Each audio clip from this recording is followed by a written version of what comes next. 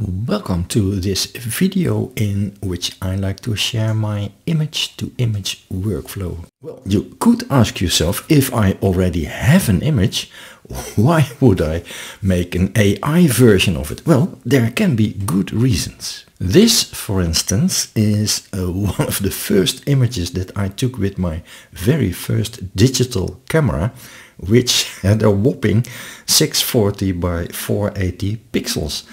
So it made actually terrible images. If we blow it up a bit, we will see how ugly this is. Well, ComfyUI image-to-image can come to the rescue. Look what happens if we run it through ComfyUI, and all of a sudden it is a beautiful picture. Another example, you have an image, and well, if we have a look at the left side, we see a lot of JPEG artifacts and pixelation that is not quite nice. And on the right side, it is run through the ComfyUI, and there is no pixelation left at all. Image-to-image also is a great way to generate a lot of subtle variations in a very easy way. And that can of course be very nice if you are on the lookout for the perfect picture. Just generate 100 and you will have a couple of nice ones.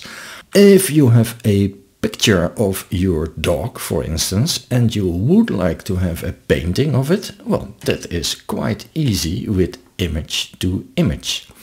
And also, suppose you find a picture on the internet that you really need for a presentation or a report or whatever, but it has a little text in it. Well, just run it through image-to-image and you can get rid of that text. These are just a couple of examples of what we can do with image-to-image. Let's have a look at the workflow. This is our default workflow, in which the first three blocks generate an image, and then we have an upscaler that we can conveniently switch on or off. What we have here is a empty latent image that is generated by the loader of a given size and is sent to the sampler. What we want now with image-to-image is to insert our own image over here.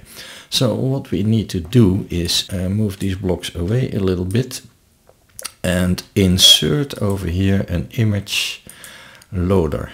Where is it? Image loader. Load image, there it is. And then we have to make that image latent. So we do a VAE encode. And that VAE encode latent output we send to the sampler. That essentially is it. And of course I prepared a workflow that looks a bit nicer, neat and tidy. That's this one. Well, let's put it to the test by simply clicking prompt, and then we see what happens. We get this lady, but now in a variation. With the denoise slider we can determine how close the rendering will stay to the original image. Let's put it on 0.4. We give it less, the lower the number, the less freedom we give it. And we will see that now the outcome is very close to the image we offered it. And if we would go to the other end, let's say 0.8, we will see something strange. It is not looking like the image at all. We have given the Stable Diffusion sampler a lot of freedom. The composition is the same, but the image is totally different. That is because we have not entered any text prompt. We can still use this image as a base and add a text prompt here. Let's say photo of a woman with auburn hair, which is, well, really a minimal prompt. And let's see what we get with this. And it will obviously be a lot closer. Yeah, that's a photo of a woman with auburn hair with that composition and that color. So that is all working nice. The size of the image is determined by the input image that we offer it, and our, let's zoom out a bit, our size input does not do anything. It is only this latent image over here that is fed to the sampler, and that has these dimensions. That goes okay as long as you use as an input image the sizes that are well known to SDXL. But it will go wrong if you have, for instance, the very tiny picture that we saw of that pink rose. That was a very small image. Let me put here the text pink rose and see what happens. I give it a 0.8 denoise, so a lot of freedom. But we will see that yeah, it will be a pink rose, but entirely not according to my input image. That is, and also the colors are very strange. That is because this image is not known a known size for SDXL. We can change that by putting in the middle here a image resizer. I have put an extra node over here called upscale image. Well, it can also downscale.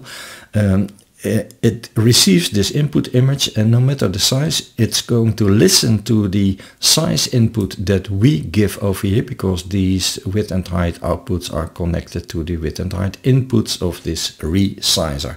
So in this setup, everything will go automatic no matter what scale of image you put in. You can get a correct situation from the sampler. Let's have a look if we sample it again. This rose that does not look quite well. Well, it comes out really nice and fully automatic resized. Let's now load our girl with cowboy hat image and see what happens with that.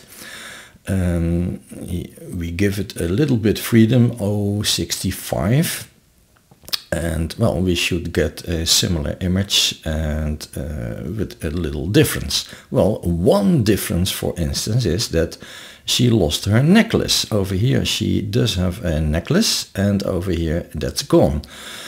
So yeah, we again have to help this image a little bit with our text prompt. So we can say over here, woman, cowboy hat and necklace.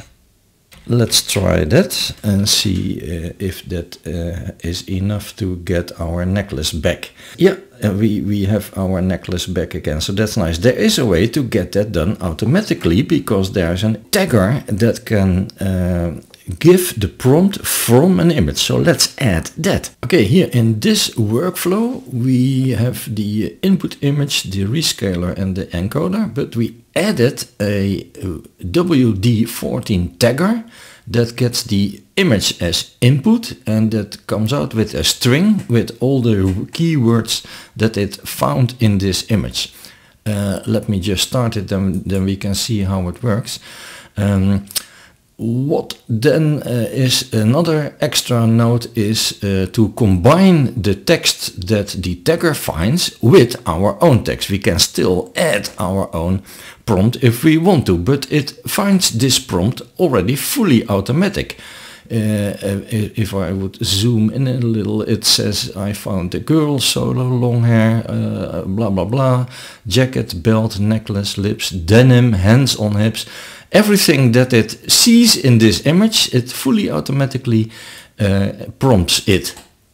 And well, we get out, without having told anything here about a necklace, we get out a girl with a necklace. That's because necklace was meant already here fully automatically in that prompt. So this is a workflow, yeah, that can do it all automatic. And that of course is nice. Let's do our dog. We wanted to make a watercolor painting of this dog. Let's do it with the tagger, so it will automatically find out that this is a dog. It is a golden retriever. I'm curious if it can find that out. Oh, and of course I have to tell that I want a watercolor painting. because now I get an image of a dog. Well, a similar dog. Yeah, why would I do this with AI if I already have a picture of a dog? No, I want a watercolor painting. So in my styler, I'm going to say art style watercolor. There it is, art style watercolor. And let's see if, I think I want to give it a little bit more freedom with that watercolor, otherwise it's going to look too much like a non-watercolor painting. So I give it a lot of freedom and let's see what happens. By the way, I see over here in the prompt that it says it has found a dog. It says that over here, but it does not say that it is a golden retriever. So we might get a dog that is a little bit more, yeah, not entirely like a golden retriever. Well, that's indeed what we get. It could become nicer, I bet, if I now add myself that this is a golden retriever. Okay, let's try it again and see if we now get a very nice watercolor painting of our dog. Yeah, that looks more like it. It has much longer hair and well, there's maybe a little bit too much of an open mouth. Yeah, that's because I gave it a lot of freedom. Maybe go back to 0.7 and then it will look more like the image. You can play with that denoise factor, of course, to see what you get, and at some point you get what you like. Well, this is more like it. The mouth is more closed now. So this is it. Image to image, there are a lot of options and a lot of possibilities to improve the quality of an existing image or to change the character of an existing image while keeping the colors and the content and the composition intact. Maybe see you back in the next video. In the meantime, have fun.